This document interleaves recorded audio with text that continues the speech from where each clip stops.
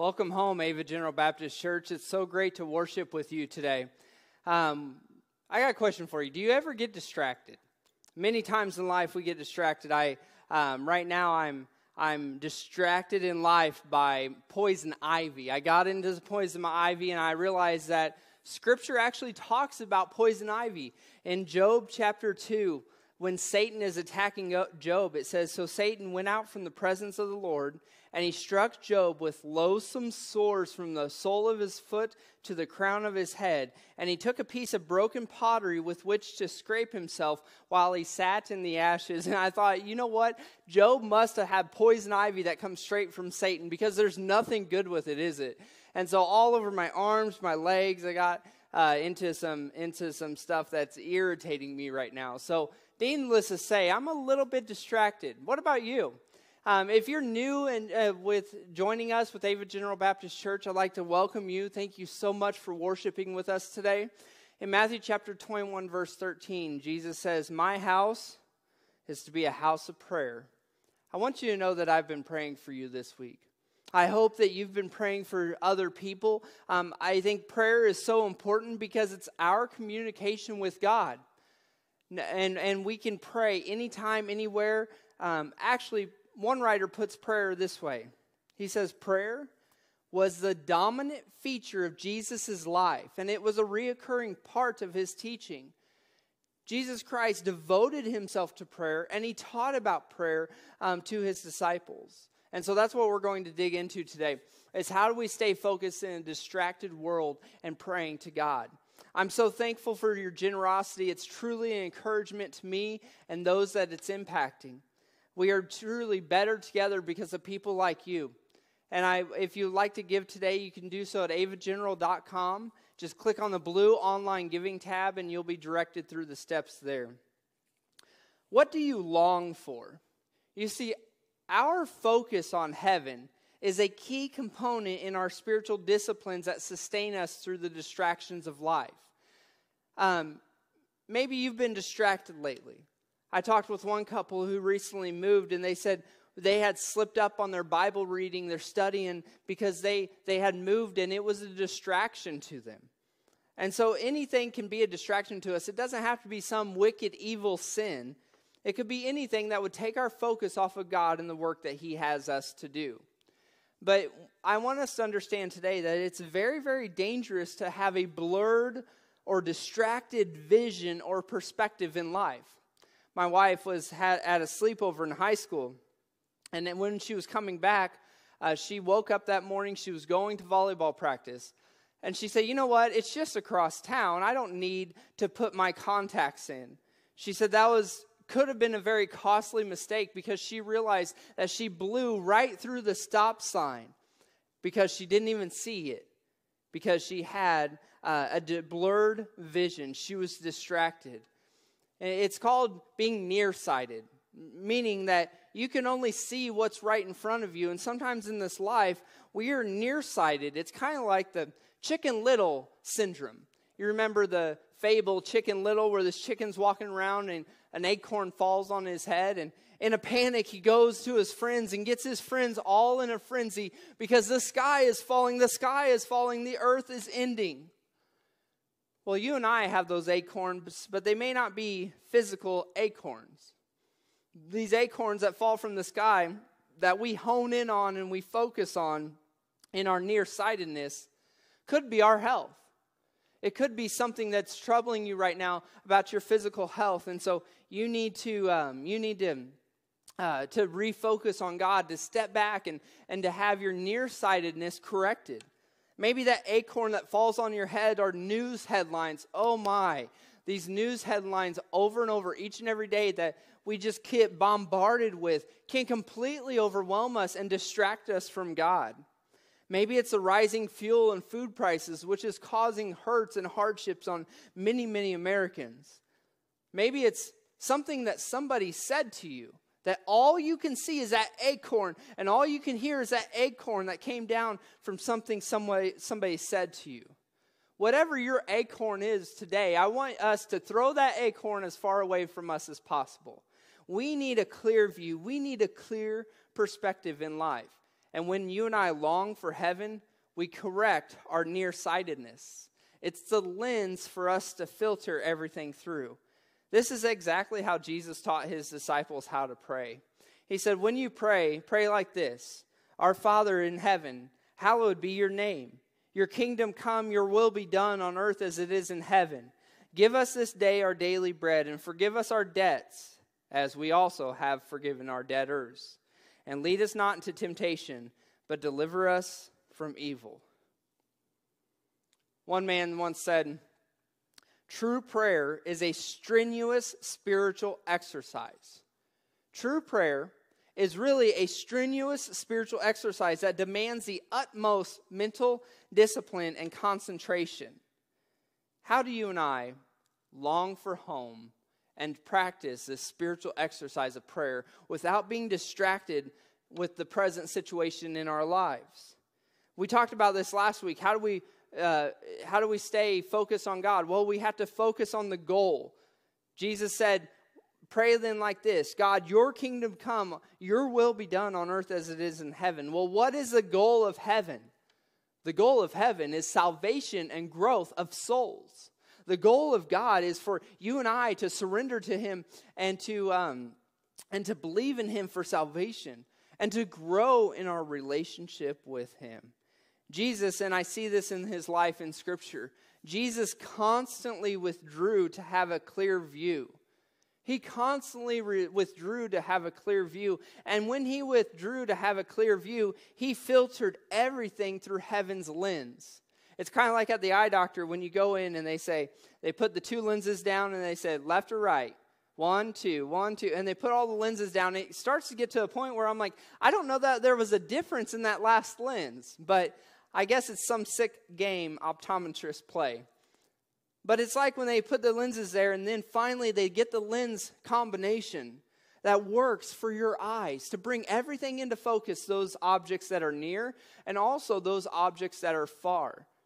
Well, in our walk with God, we have to understand we need a clear view. We need a clear focus. We need the correct lens. And the correct lens to see life through is the lens through heaven. Us longing for home, us longing for something outside of ourselves. And that something is a someone. That's Jesus Christ, our Lord and Savior. You know, when we filter everything through heaven's lens, we see that God is near to us. We see that God is near to us. I want to draw your attention to verse 9 in Matthew chapter 6. Jesus says, "Our Father in heaven." I don't know what kind of earthly father you've had, but I want us to focus on what Scripture says about what a good father is. You see, this word father is the word pater. It means one who imparts life and is committed to it. Now, that's the difference that I want us to see. We have a bunch of dads in this world who they give life or they participate in the giving of life, but they never want any part of it. And that may be you. That may be your story. And that's a hard thing for you to think of any good father because you didn't have a good father figure growing up. Well, I'm here to tell you, God's not like that. When Scripture says our Heavenly Father, that word means somebody who gives life, who imparts life, but who also is directly committed to it.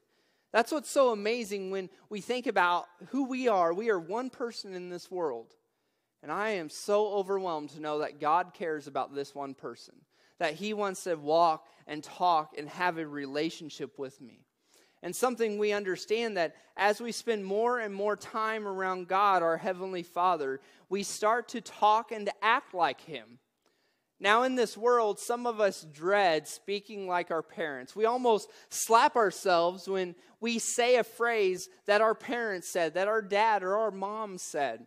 And we're like, oh, we need to shake out of this. But it's truly the people you spend the most time around are who you start acting like as well. So that is what's so huge about you and I filtering everything we see in this life through heaven's lens. So that we can filter it through God and say, God, I don't understand this situation. I need you to help me understand this. I need you to show me how to act or how to respond in this situation. And when we filter things through heaven's lens, we realize that God is near as a good Father. He not only gives us life and gives us salvation, but He walks with us in that salvation, in that life that we live with Him. In Revelation chapter 21, John saw this vision. He said, "Then I saw a new heaven and I saw a new earth. For the first heaven and the first earth had passed away, and the sea was no more. And I saw the holy city, the new Jerusalem, coming down out of heaven from God, prepared as a bride adorned for her husband. And I heard a loud voice from the throne saying, 'Behold, the dwelling place of God is with man.'" Thank God for that. That God wants to dwell within us. He will dwell with them, and they will be His people. And God Himself will be with them as their God. He will wipe away every tear from their eyes, and death shall be no more. Neither shall there be mourning, nor crying, nor pain anymore, for the former things have passed away. When you and I filter this life through heaven's lens, we realize that God makes everything complete. And when we filter and live heaven on earth, and we live on earth as it is in heaven, that means that God comforts us. For God to comfort us, what does He have to do? He has to be near us. And that's exactly what Scripture says, is that God is near us like a heavenly Father. And when we realize that in heaven, death shall be no more, we recognize that on earth, we're not going to die. When our physical bodies die and we take our last breath, our soul is going to live on with God in eternity. Death shall be no more, neither shall there be mourning, nor crying, nor pain anymore. For the former things have passed away. What you and I are experiencing right now, and our acorns, that all we can focus on is like Chicken Little with that acorn. The sky is falling. My world is falling apart. My health is deteriorating right now. What do I do, God? And God says, that's passing away. That acorn is going to be gone. You need to stop focusing on that and get a wider view. Because when heaven is our filter, we clearly see that God is near to us. And when God is near to us, what can man do to us? What can Satan do to us? The answer is nothing. And in Romans chapter 8, verses 31 through 39, the Apostle Paul says the same thing. He says, "As God is for us, who can be against us? We have true freedom in Christ." And when we filter this life through heaven's lens, we're able to step back and say, I have freedom over this situation right now.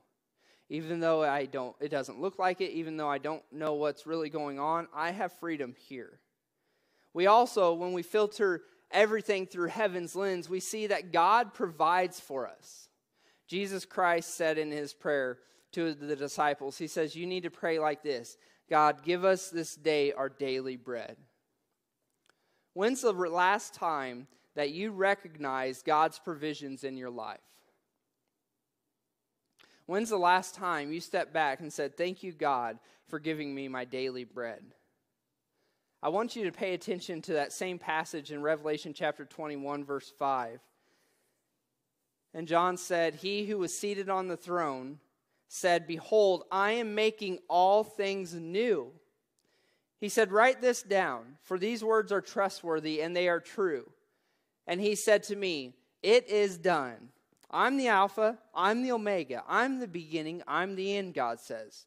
To the one who is thirsty, I will give from the spring of water life without payment.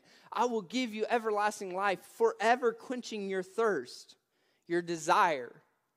So if you long for heaven, that's what you're getting. The one who conquers will have this heritage, and I will be his God, and he will be my son. But as for the cowardly, the faithless, the detestable, as for murderers, the sexually immoral, sorcerers, idolaters, and all liars, their portion will be in the lake that burns with fire and sulfur, which is the second death. But he says, for the one who comes to me, I will give you everything. When Jesus was walking on this earth, he says, God will provide for you. And he puts it in an earthly context. He says, ask and it will be given to you. Seek and you will find. Knock and the door will be open to you. For to everyone who asks receives, and the one who seeks finds. And to the one who knocks, the door will be opened. God's going to answer you. He's going to be there for you. He says, which of you, if your son asks you for bread, will give him a stone? Of course you wouldn't do that. You would give your child what they needed. Or to the one, if he asked for a fish, you would give him a serpent. Would you do that if your son asked you for something to eat and you would give him a serpent? If you then, who are evil, know how to give good gifts to your children, how much more will your Father who is in heaven give good things to those who ask him? Do you believe God is good? Do you believe he truly cares for you? Jesus says, my Father, God in heaven, is good. And when you and I filter everything through heaven's lens, we start to focus on what God has given us rather than what we think he's withholding from us. Maybe Satan has had you so distracted on the acorn that God has not given you fill in the blank. What has God not given you? What have you asked for that God has not just blessed you with or taken care of in your life? Because what Satan can do a lot of the times is he can make us focus in on that acorn saying, yes, God's withholding something from you. He is evil. He is bad. He is far from good. But when you and I filter this world, our life, through the correct lens, we fix our nearsightedness. We start focusing on what God has given us rather than what we think he's withholding from us. Maybe for you to clear distractions out of your life is as simple as saying, thank you, God. Thank you, God, for what has he done today? Do you have lodging? Do you have food? Do you have clothes? Thank you, God, for this day. This is something I've started doing in my life, and it's made a huge impact on me being distracted by the things of this world. Because I'm able to step back and say, okay, God, I'm looking toward heaven. I'm filtering everything through that lens. And then when I look at this earth, it all seems so trivial sometimes. Because I have a bigger vision, a bigger view of life. When you and I filter everything through heaven's lens, we see that God is near. We see how he provides for us, and we see how real redemption is. Jesus ends this prayer with a few words that are very, very difficult for us today. He says, Father, forgive us our debts, as we also have forgiven our debtors. The whole point of Jesus Christ coming to this earth was to buy us back.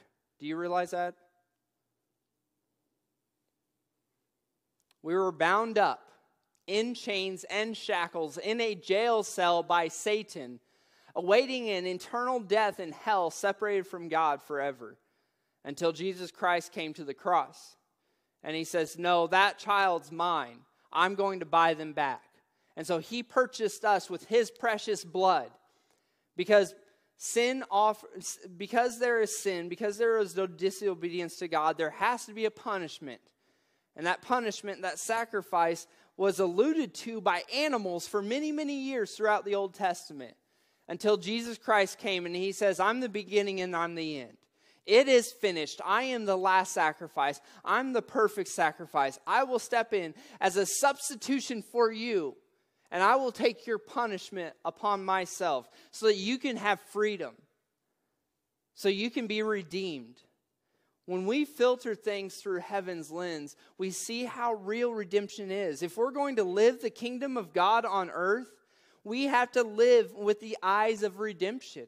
We have to live with the eyes of forgiveness that Jesus Christ gives to us. In Revelation chapter 22, verses 3 through 5. He says, no longer in heaven will there be anything accursed, but the throne of God and the Lamb will be in it, and his servants will worship him. In heaven, redemption is real. There's nothing that's cursed in heaven. Satan is not there. His demons are not there. Those who are not following God are not there. Everything is pure. Everything is perfect because it's God who dwells within heaven. And he says, the people of God will see his face, and his name will be on their foreheads, and night will be no more. There won't be any more darkness at all. They will need no light of lamp. They won't need any sun, for the Lord their God will be their light, and they will reign forever and ever. When we filter everything through heaven's lens, we realize how real redemption is. We realize when we look up to heaven, all of us, each and every one, are to receive forgiveness.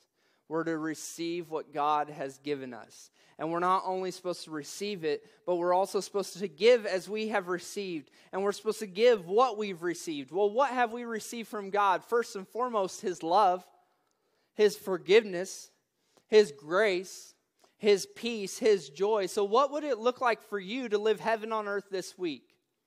It would look like you and I giving love to other people, even when they don't deserve it. It'd be like you and I offering forgiveness to other people, even if they don't deserve it. It's us offering grace and peace and joy to other people because that's what we've received from God. And when we have a heavenly filter and a redeemed view, we look at life differently. We are then motivated by compassion. We're motivated out of a love for other people. We see other people as souls to lead to Jesus Christ rather than problems to rid our lives of. This is a huge shift in how we view people. As we see people, we can see them as problems just to rid our lives of, but truly they are souls to lead to Jesus. We see our spouse as a partner instead of the enemy, and maybe that's something you've been struggling with lately. You've seen your spouse as the enemy. Your spouse is the enemy. Satan is. And I'm not saying that you are married to Satan. But what I'm saying is that God has given you a partner in this life to live and to grow with. And when we have a redeemed view, we have a view of our partner, our spouse, as a teammate. We go back to the Garden of Eden. The first thing Satan did was drove a wedge between the family. He drove the wedge between man and woman, and marriage has been flawed ever since. But God is redeeming marriages, and I want you to believe that. If your marriage needs redeemed, I want you to reach out. Maybe some counseling is what you need to go through. Maybe I'm talking with someone else. Maybe for you, praying for your spouse is a first step that you need to take. When we have a heavenly filter and a redeemed view, we see troubling situations not as an attack from God, but something that God could use for good. For instance, our border crisis. We can think many negative things about our southern border and all kinds of people who are flooding into our nation. This last week I was talking with somebody whose husband is deployed down south. And they are on the border patrol. And they challenged my view of this. They have a redeemed view that I didn't necessarily have. She said, I asked her, I said, what's going on? What are his takeaways for working down there in the midst of it all? She said, honestly, Tim, it's so sad. What do you mean? She said, it's so sad because a lot of the drugs that are coming through means that there's a drug market in our nation to receive and to sell and to use those drugs. A lot of the people that are smuggling drugs, smuggling people over, they just want a better life for themselves. And yes, there are some that are criminals in there, but it points to our need to be Jesus Christ in this world, to shine his light to a dark, dark world. I'm like, man, this lady has a redeemed view. And I was convicted. I need to see people as souls to lead to Jesus Christ rather than problems to rid our lives of. So this week, first and foremost, if you're not following Jesus Christ, I would say, what are you waiting for? He's waiting for you to knock on that door, and He's ready to open and invite you into His kingdom. If you are living for Jesus Christ, I want you to pray for people around you. I want you to reach out to people around you and to let God lead you to set other people free, because that's what a lens that's filtered through, that's focused on heaven. That's what a lens sees. They see clearly, not the acorns that are right in front of us, not all the problems that are building up and stacking up right here, but we're able to step back and say, okay, God, what do you want me to do with my pile of acorns? What do you want me to do in this life to honor you, Jesus Christ? I want to pray over you right now. Dear Heavenly Father, God, I thank you so much for each and every person who's worshiping with us today.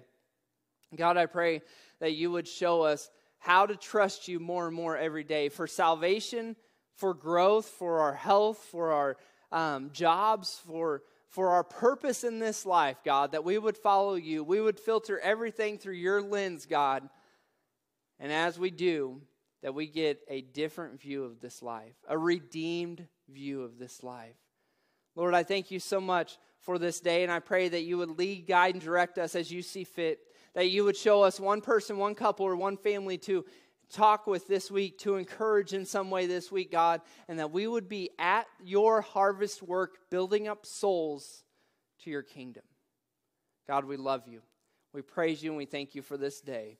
And it's in your precious and holy name, Jesus, that we pray. Amen. May God bless you, may He keep you, and may He lead you in His peace this week. Take care.